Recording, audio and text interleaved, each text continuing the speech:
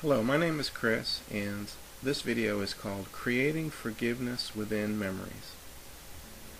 Essentially, what I'm talking about here is a technique which I'm going to explain in detail, which will allow you to re-examine your memories individually and then create a feeling of forgiveness which emanates from the person who's hurt you within the actual memory itself of the event in which they hurt you, thus taking back your personal power and changing the way you remember the situation in which you were hurt. Within our mind, the hurts that we nurture, the things that people have done to hurt us, exist as memories. Now, these memories seem like three-dimensional movies in our mind, and they can't be changed because the past can't be changed. However, this isn't entirely true. By using this technique, what we will be doing is essentially freeze-framing a memory in which we were hurt, and then we will place upon the person who hurt us a feeling of forgiveness, and that feeling will be so total as to change the feeling and tone of the memory itself. So let's move in that general direction by beginning to think about our own traumatic memories.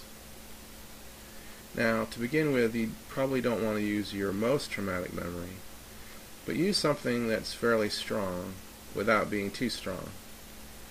Think of an event in which somebody hurt you and isolate the situation in your mind. As clearly as possible, try to remember the event as it happened.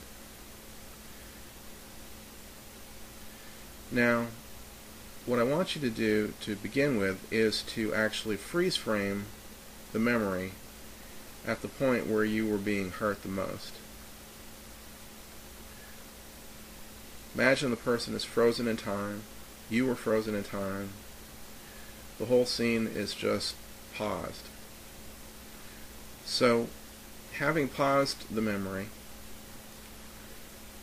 let's look at this frozen scene as a memory space, and the person who's hurt us as a memory object. This memory object, this person who was hurting us, creates a certain feeling within us based upon how they treated us in that moment. So what we're going to do is to artificially create a new feeling and superimpose it over the person, and we'll make that feeling so strong that it's the only feeling that we perceive coming out of that person in the scene, so that we only perceive that feeling and not any of the negative feeling that's associated with the scene. We can do this because the person is now an object in a space in our mind which we can control. We have the power to decide how the scene feels because we can manipulate any element of the scene because it's a space in our mind, and the person is an object in that space. So what I want you to do is focus on a feeling of forgiveness radiating out of that person as they're frozen in time. See that feeling of forgiveness as a sort of white light which is emanating from the person. Increase the intensity and strength of that feeling until the feeling completely covers and shuts out all other feelings coming from that person. In other words, keep increasing the strength of that forgiveness until no negative feelings are coming from that person in that scene. Remind yourself that you have all the power in the situation.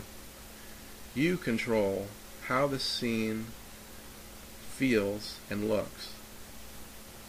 But in this case, we're not redesigning how the scene looks, we're only redesigning how it feels. Now you may be thinking, what's the point of this? After all, the event already happened and I can't change how it felt in the past. Well, that's true, but you can change how the scene feels in your memory. And we'll see how powerful this is in just a moment. Okay, now I'm going to assume that you have taken enough time to successfully create a feeling of total forgiveness coming out of the person in your memory. You're looking at them and you're seeing them as sort of like a lamp with this energy emanating out of them, this intense feeling of forgiveness. Now, make sure that there's absolutely no negative feelings associated with this person, like anger or hatred towards them, or a negative feeling of any sort towards them. And focus on that feeling of forgiveness. Just kind of let yourself bask in the glow of that feeling. Let yourself sit in its presence for a while. Take a couple minutes to do this. Look at the person and feel the intense feeling of forgiveness.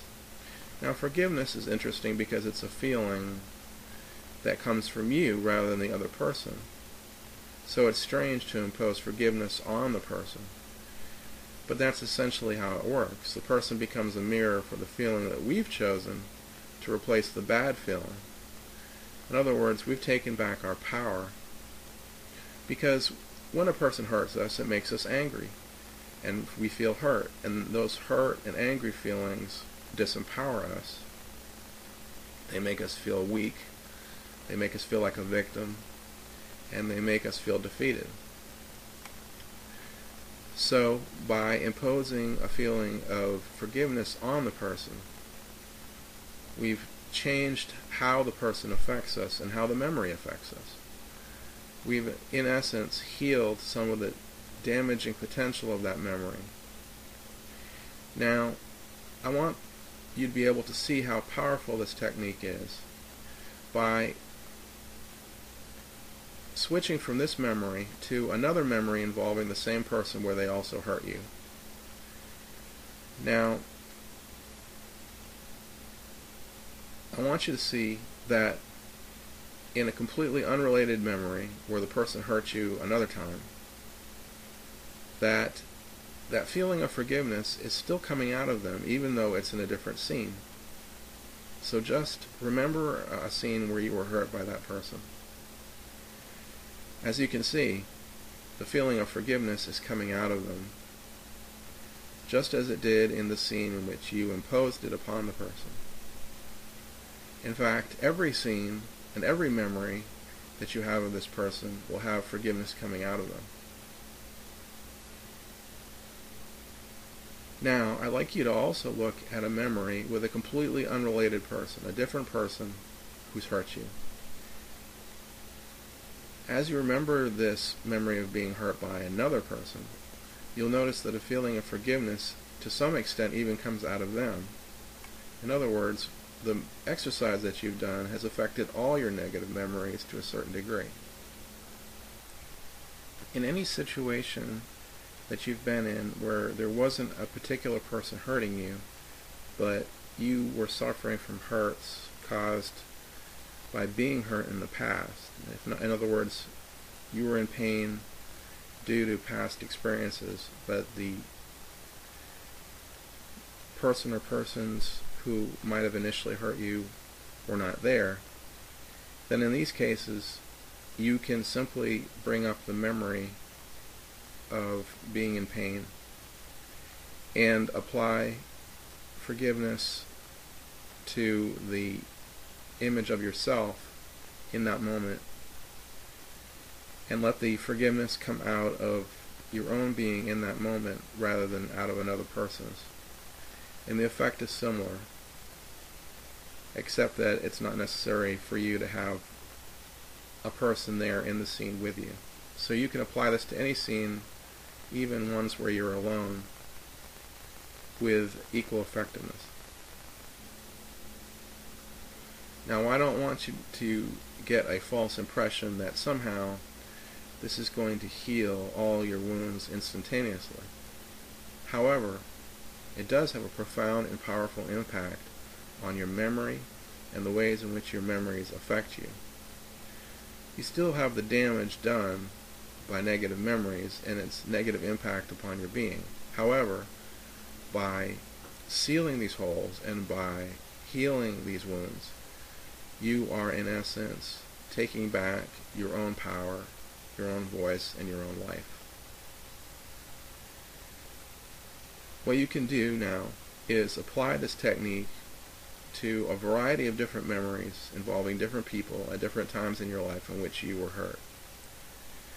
Try as much as you can to apply this technique to even your worst memories.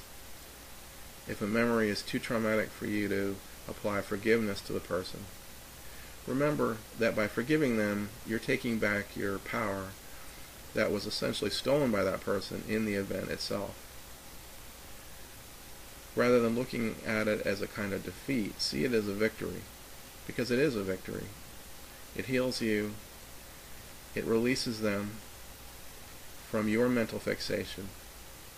It keeps you from having to relive the same hurt over and over again. It allows you to move on with your life. And it helps heal your self-esteem. On every level, it's a win and a victory for you. I hope you find this technique helpful, and thank you for listening.